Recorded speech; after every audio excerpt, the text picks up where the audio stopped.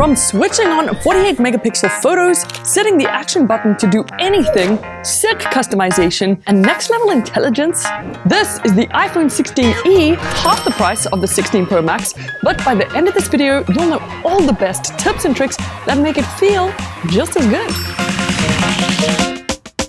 Okay, so first off, we gotta talk about this camera, because if you take a photo and open it up, then swipe up to show its info, you'll notice it's only 12 megapixels. But this camera is 48 megapixels, so how do you fix that? Well, what you actually gotta do is inside settings, scroll down to camera, and in here under formats, make sure you turn on resolution control. Because now, if you go back inside the camera, you'll notice there's this new button called HEIF Max. If it's crossed out, you'll only shoot 24 megapixel photos, but once you turn it on, boom, you can shoot 48 megapixel pics now. Which means your pics will look way sharper and clearer, but just keep in mind it's about 4 times bigger in size, okay? But if you stay around till the end, I'll show you how you can quadruple your iPhone storage. And what's also really cool is once you've snapped your pics, if you open them up and tap the edit icon, right over here you got this little cleanup tool where you can tap anything on the image and poof, it'll remove it. I mean, that did a pretty solid job. And this works with just about any image. You can either tap or circle the object and bam, bye-bye. But now let me show you some fun things you can do with this action button. Okay, let me show you how you can customize the heck out of this action button. Because surprisingly, there's actually a lot you can do. So inside settings, if you scroll down to action button and swipe to the left, you got some pretty standard but good options. Like if you wanted to easily activate the flashlight, Shazam a song, or even change your entire phone to dark mode, you can easily set those up. But what's even cooler is if you select the shortcuts option, then choose a shortcut, you can say open app and then select any app from your phone to open using the action button. Now, if you press and hold, bam, it opens up Spotify. And you can of course do this with Instagram to check your reels, YouTube if you want to watch your favorite YouTuber, and even WhatsApp if you want to quickly check your messages. But to take it up another notch, this is the only iPhone you can do this with. Set the action button to visual intelligence, which basically connects your iPhone's camera to ChatGPT. And honestly, I highly recommend you set the action button to visual intelligence because there is so much you can do like this.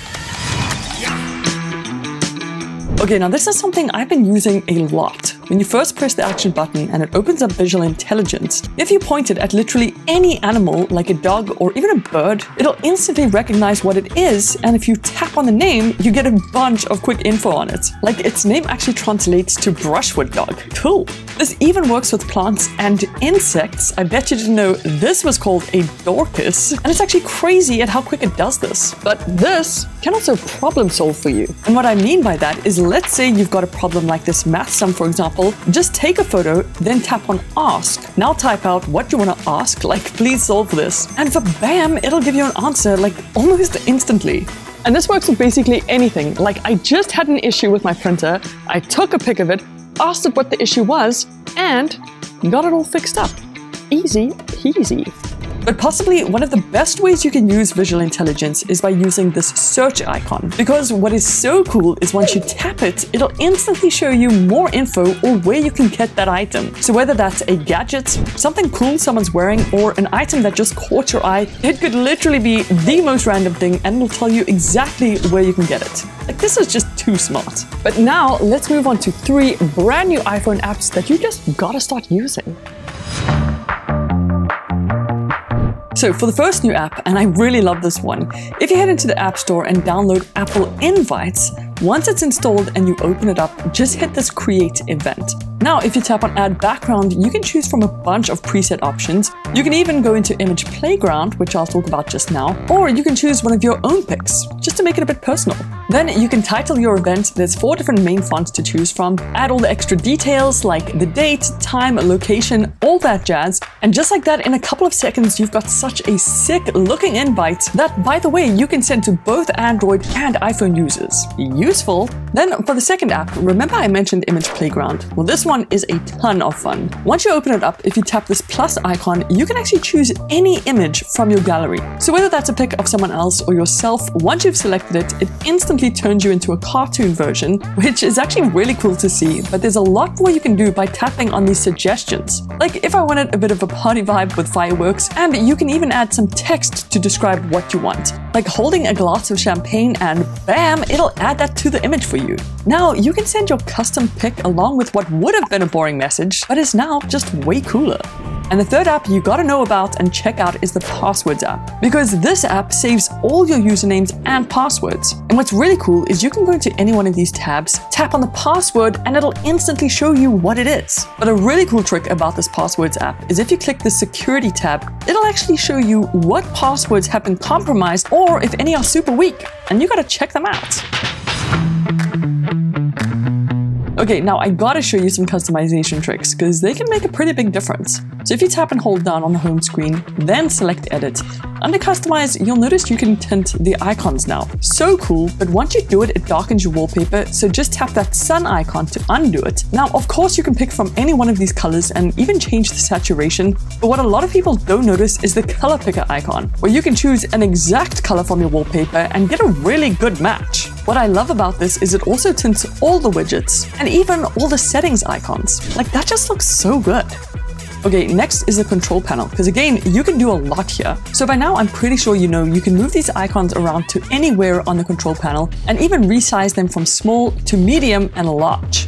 But my pro tip is to stylize your control center by doing different rows of icons, list icons, or block icons. It's just so much cleaner. But possibly my favorite control panel tip is when adding a new control. In the search bar, if you type out Open, you'll see this Open App shortcut. And once you select it, you can choose from any app installed on your phone to open when you press it. So I like to have my 4 most used apps, and now anytime I want to quickly hop into one of them, like YouTube, I can quickly do it, and this even works from the lock screen. So convenient. And just like that, your iPhone now looks way cleaner and more custom than before.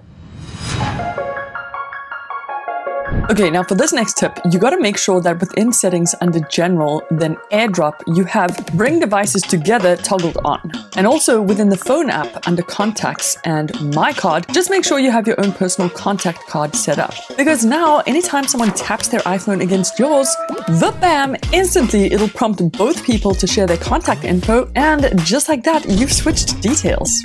By now, I'm pretty sure you know this as NameDrop, and it works with any iPhone, including Apple Watches.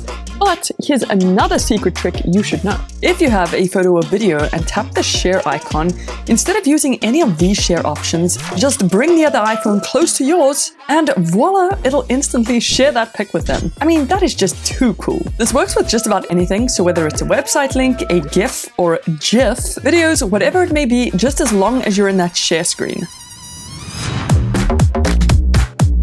Okay, now let's get into some cool things you can do with texting. So you know how sometimes you get a message from someone and they say, "You bring me so much joy," by just leaving the room.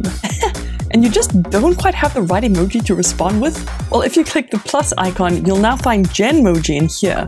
And what you can do is describe exactly what emoji you have in mind just by typing it out. And hello, it'll actually make it for you. There's a couple different options to choose from, and as you swipe left, it'll just keep generating more. And once you're happy with one, go ahead and send it. I'm sorry, I just think this is too funny. Because you can actually choose a person from your photos. So I just selected me and again typed out a description of what I wanted to do, and amazingly it created some pretty great options. As you can see, you can have some crazy fun with this. But if emojis aren't really your thing, then another trick is inside the Photos app, if you tap and hold down on an image, you'll see this option to add a sticker. It'll instantly crop it out, and then you can go ahead and add effects. So whether you want an outline, a kind of puffy sticker, or shiny sticker, it's totally up to you. And now, back inside your messages, under the emoji section, you got your custom stickers too. But to make it even crazier, if you want to type out a message, then double tap on any word to highlight it. If you select this little A icon over here, you can add some really slick animation effects. It can either be your entire text, or if you really wanted to, you can put an effect on every single word. Just go crazy with it. Okay, so let's say you get a call from someone that conveniently forgets things. Yeah, I'll pick your promise. I'll pay you back. Don't worry about it. Well, now you see this little wave icon over here. If you tap on it and click continue, this call will be recorded. And just like that, anything they say is recorded. Actually, I don't need it anymore. You're breaking up. Why? Breaking up. To listen back to the recording, all you have to do is go into your Notes app, and right at the top is Call Recordings. You can then tap on that phone call and listen to the whole conversation. Yeah, I'll pick your promise. I'll pay you back. Don't worry about it. Then for my second quick tip, did you know that if you tap and hold down onto any app, you'll see this option require Face ID. You can then choose to hide and require Face ID. And what this will do is, poof, hide the app. I love how easy it is to do this, and to find it again, just go into the app library, and right at the bottom, if you tap on the hidden folder, it'll do Face ID and then reveal all your hidden apps. And for my third quick tip, you know how the 16E also comes with USB-C now? Well, if you plug an external USB-C drive into your phone and head into the Files app, you'll notice the external drive right over there. But the real trick is to now head into the Photos application and select a bunch of different photos, videos, GIFs, screenshots, then select Save to Files and choose your external drive. And now you have officially saved them to an external drive and basically quadrupled your iPhone storage. So as you guys can see, the 16E can almost do everything the Pro Max can, but for half the price. Also, hit that subscribe button because we're on the road to 3 million, but I'll see you guys in the next one. Toodles!